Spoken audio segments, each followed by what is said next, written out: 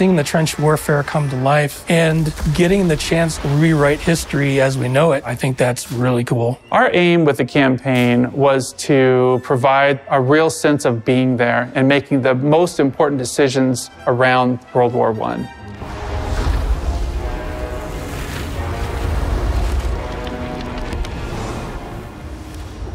The campaign in the Great War Western Front allows the player to make choices on how they might play out history if they were involved in it. Deciding how you want to play out the war. Would you have attacked Verdun first? Would you have delayed and try to go around the southern part of it? Or would you focus more on the northern part? Would you try to be defensive or would you try to be offensive?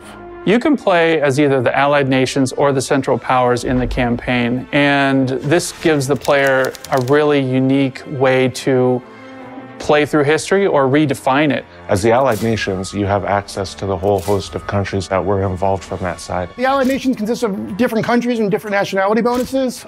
This gives them access to different types of units and different types of bonuses to their actual units. For example, the French troops are cheaper to produce because they're fighting in France, so you don't have to worry about shipping troops over. The Canadians get bonuses from their smoke barrages and stuff like that. And the Americans get bonuses from tanks. So if you bring in a bunch of tanks, the Americans get more morale to them. One of the challenges that the player faces when playing the Allied nations is something we call unity of command. And what that means is when you have multiple commanders from multiple different countries issuing orders, that's not going to be as effective as if you let each country fight as a single unit. One of the advantages of the Central Powers is that they're all one nation working together. This allows them to access more different unique troops, such as conscripts, to make up for the nationality bonuses. They all speak the same language. They're all under command of the same general, and that makes them very efficient, very deadly at the beginning of the war. As a theater commander, you take control over the Western Front and how you move your forces around. So controlling your economy, controlling how your troops are deployed across the entire campaign map, dealing with research and the purchase of vehicle troops such as tanks and aircraft. If you want to have a tactical battle, you need supply. Everything that's purchased at the battlefield level is all supply. Supply does not accumulate over time. You have to buy that with gold reserves. So managing the gold reserve to supply ratio is really key to doing well in the game. As the theater commander, the player will earn research points throughout the campaign. There's multiple ways the player can earn these research points, either on a turn-by-turn basis, through events that happen throughout the campaign, as well as through objectives the player completes. These research points are then used in the tech tree to progress.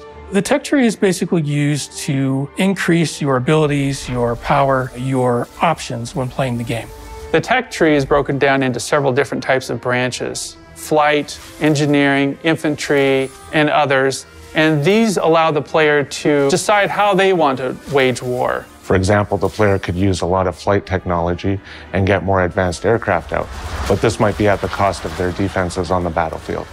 You can certainly unlock things in the same order as the Allied nations or Central Powers did through history, but you're not limited to doing that. You can play however you want to. And the player has to manage this concept we call national will.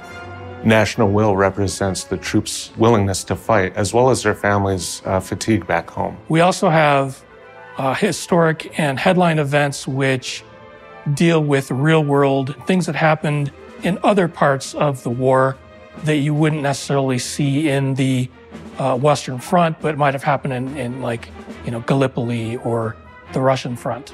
The player may also be faced with hard choices. These are the kind of choices where the player will have an A or B option, and the option the player chooses can have a significant impact on the progression of the campaign. Because World War I was a battle of inches, you don't necessarily need an overwhelming victory in every battle. Just being able to hold the line is a great way to achieve a victory in itself. We're really excited to give you this more in-depth look into the campaign, and we're looking forward to revealing more in the future.